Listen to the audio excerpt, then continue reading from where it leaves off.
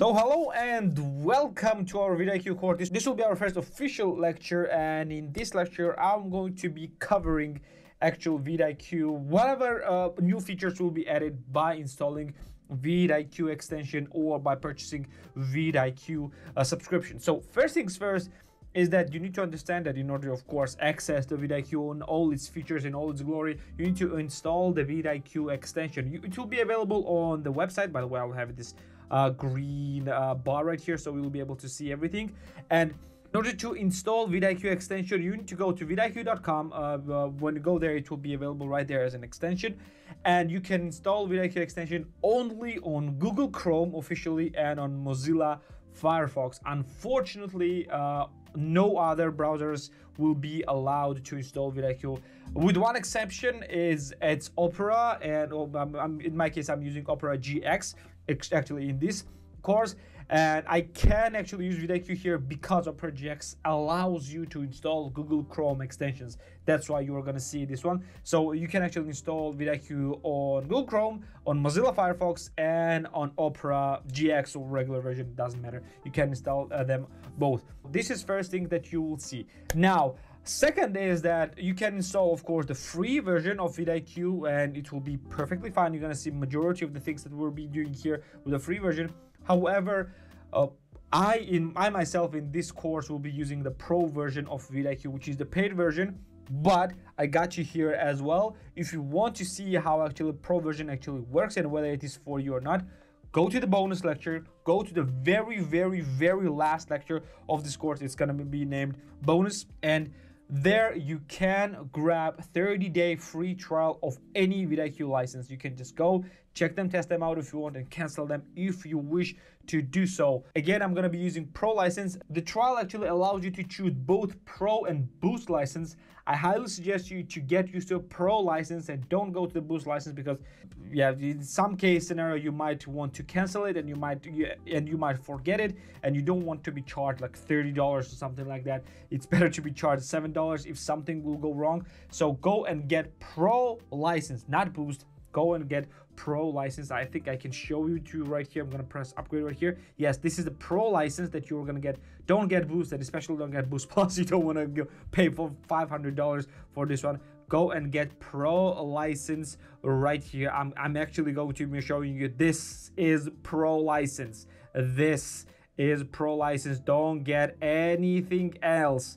Do not get boost license. Oh, do not get boost license. No boost license, and especially no boost plus. I know it looks like a kid doodling here and there, but yeah, don't get the boost license. Only get pro license. Let me just circle it a bit better. Only get pro license, because yeah, it's not worth it, trust me. Go grab the free trial and then come back to this lecture. And now let's assume that you already have done it and what you will be seeing when you install it. So first things first, you're gonna see changes in four different spots. Oh, you're gonna see changes in 3 different spots, but you can access tools in 4th one as well. First is your YouTube homepage. When you go to YouTube homepage, some things might look a bit different. First things first that you will be seeing is this analytics on the top bar right here. I'm going to be covering something with my face, but still, this is what you're going to be seeing. It will show you some of the real-time analytics that you can access through the YouTube Studio page. You're going to see the last 60-minute views right here. Right here, you're gonna see last 48-hour views right here. You're gonna see last 48 hours for YouTube Shorts only right here, and you're gonna see last 7-day views. You're gonna see last 7-day watch time, rather in watch minutes, and you're gonna see your subscriber number, and of course you're gonna see as well the average minutes watched right here. These are all extremely powerful, extremely useful information, and the information that you are going to check very often if you are a YouTuber anyway. So now you can actually see it while you're browsing YouTube without actually going to an analytics. Also, we're gonna have access to this button right here. This is actually a button, and you're gonna see you're gonna have a shortcuts to a bunch of different tools. Don't worry about that. I actually never use these buttons, but you can actually do that. Don't worry, I'm going to explain what those buttons do, because they're duplicated in a bunch of other places. Speaking of other places, they're all duplicated in the left bar right here. You're going to see daily ideas, keyword inspector, competitors, trend alerts, most viewed, channel audit, achievements, and VidIQ Academy. This is what you're going to be seeing right here as well. One more addition that you are going to be seeing is this right here, this green number, percentage numbers with the videos, and these numbers will actually display like to dislike ratios on every single video. Now here you will see how many likes and how many dislikes these videos are getting percentage wise, meaning that how many the likes were compared to entire number of likes and dislikes. So higher percentages, closer to the 100% it is, that means that there is almost every one of these engagements are actually likes. So this is what you're gonna see, and as you go scroll down right here, this is what you're gonna see. Like in my case, in my homepage actually has majority of the highly liked videos, but except for this one has 95%. That means that it got actually some dislikes right here, 391 dislikes, but it's overall pretty liked video. So this is what you're going to be seeing. These are major changes in a YouTube homepage. However, you're going to see a bunch of other changes as well if you go and search for something special for search videos, especially for the videos. And I actually will search for this keyword right here, Affinity versus Adobe 2021, because I have one of the videos prepared about that. And when you open it, what you're going to see right here, you're going to see a panel. And let me just change the position of my face so you would be able to see this a bit better. Okay, now you will be able to see this a bit better. I'm not going to be covering a lot of important panels. You will be able to see a lot of info about the keyword that you're actually looking for. Like in my case, it's Affinity versus Adobe, and you're going to see the highest number of views on the top videos. There's average views for the videos, average subscribers for the channels that are posting these videos, and added in the last 7 days, meaning that how many of your top 20 videos, it's actually measuring from top 20 videos, how many of the top 20 videos you are, how many of the top 20 videos actually has been uploaded in the last 7 days. This is important as well. Then you're gonna see the CCs, meaning that how many videos have closed captions. 3 of the 20 videos only have the closed captions. Average age is 3 years. That means that majority of those videos are actually pretty old, except for mine. Mine is pretty young. Then times in the title, mean that how many times Affinity versus Adobe have been used in a title, and it says only 1, and I am the one that actually use only this in title.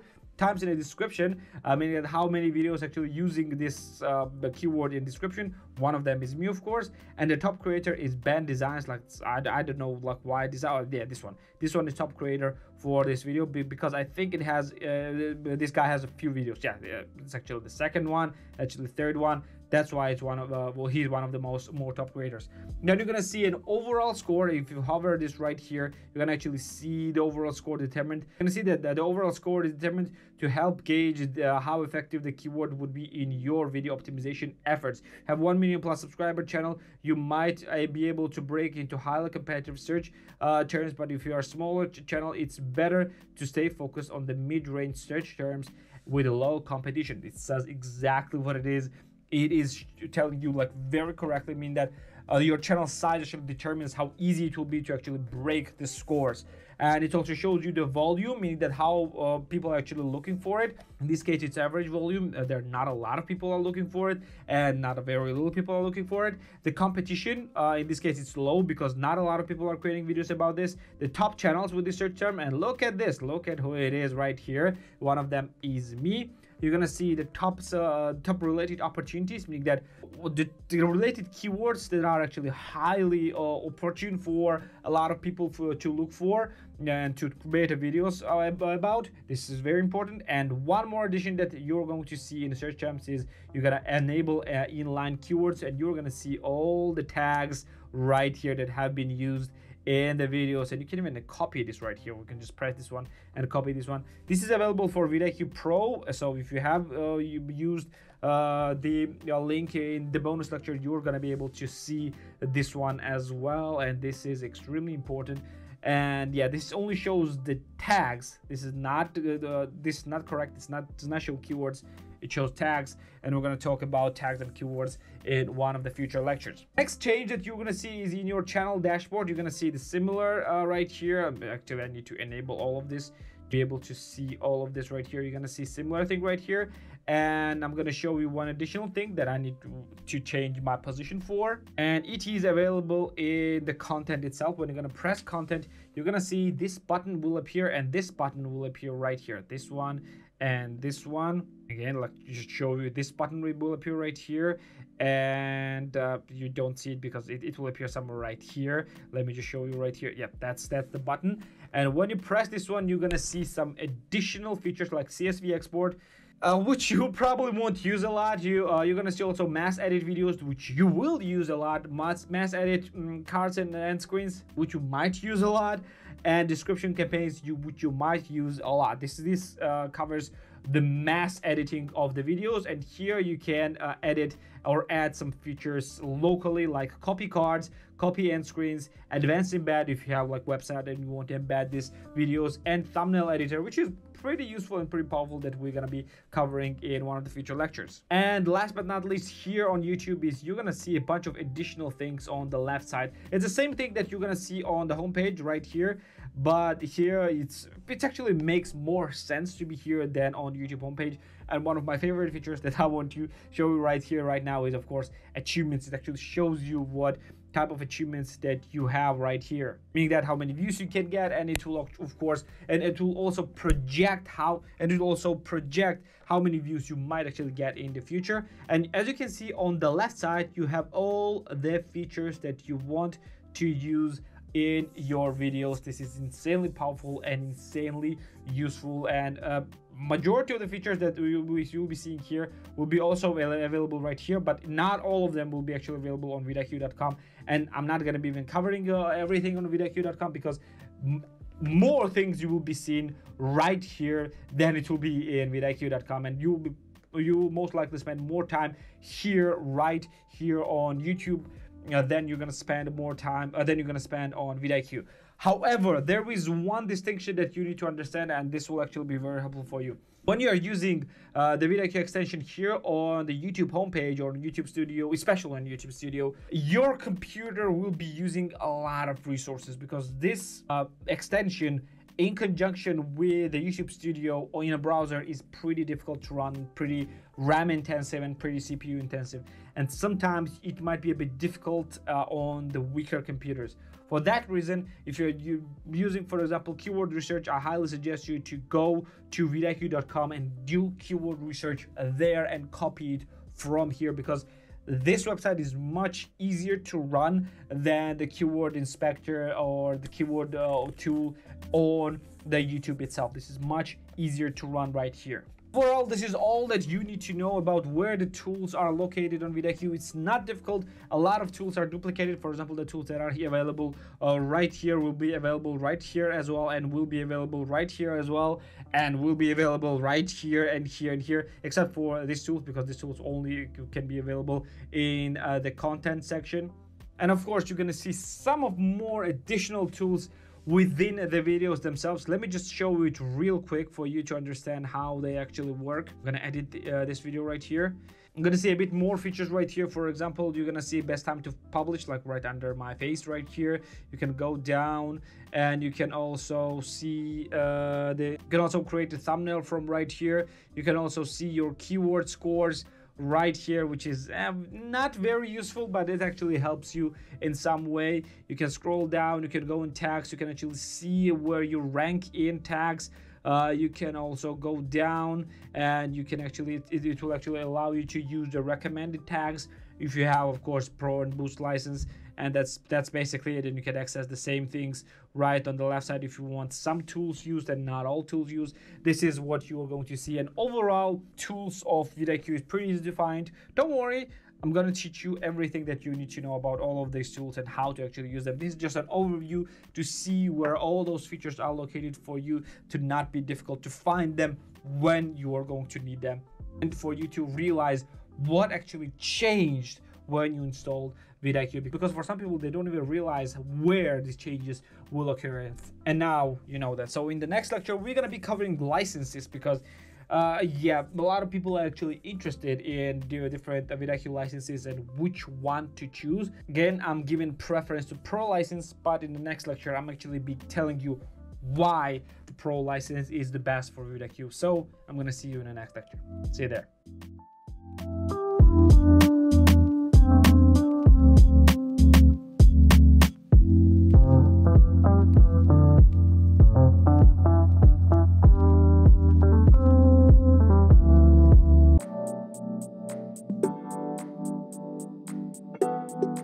So welcome to the bonus lecture, and in this lecture, as promised, I'm gonna show you how we can actually gain 1 free month of VidIQ Pro or Boost. So how you can actually get free month of VidIQ. So all you actually need to do is go through the link in the resources of this lecture, and that's basically it. It will show you exactly what you will need to do in order to claim this free month. There is not much to do there.